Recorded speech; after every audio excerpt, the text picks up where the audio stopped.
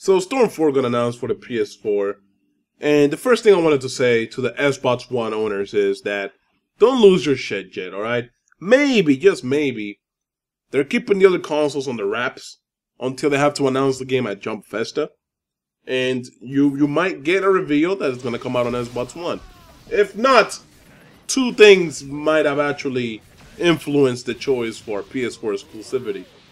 One might be that they got bought off by PlayStation to keep it exclusive, or two, they saw that the Xbox One wasn't selling well in Japan, and it wouldn't be a wise business decision for them to release it on the Xbox One.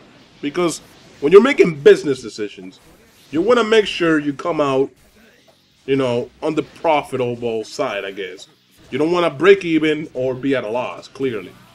So, personally, man, I'm super excited about this game because the potential that a Naruto game has on the current gen consoles is I'm not gonna say it's limitless, because that'd be retarded as fuck. That'd be ignorant as shit for me to say.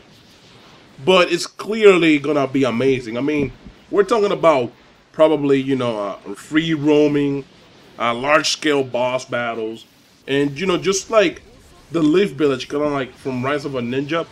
And I'm only mentioning Rise of a Ninja, not Storm 1, because with Storm 1, the village seemed dead. Like, there wasn't a lot of villagers, there wasn't a lot of shit to do. It just seemed like a place for you to run around in.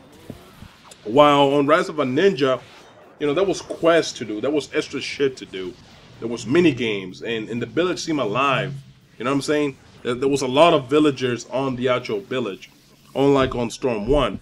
Now, if we do get all this shit, I'm also hoping that we get a revamped fighting system for, for the current gen, because I think that if Cyberpunk 2 is serious about making this game competitive, they need to step their shit up with the fighting mechanics and just polish the whole system as a whole, okay?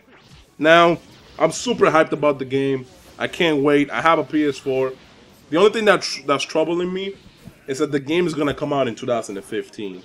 And mind you, like, if you think about it this way, if the game were to be released on December 2015, that's only a year away. So, unless they cut the developing team in half to make Revolution while they were working on Storm 4, I don't think this game has been worked on for a while or anything, you know what I'm saying? So, that's the only thing that's kind of troubling me. I don't know if they've been working on this for a while, or if they just started with this. Because 1 year doesn't seem like a lot of time for them to make the ideal Storm game for the current gen. Anyways, guys, I'm out. I still got a cold. And, I only got out of bed just so I can make this commentary. Because, the one thing that got me out of bed was this shit. Anyways, I'm out. Peace.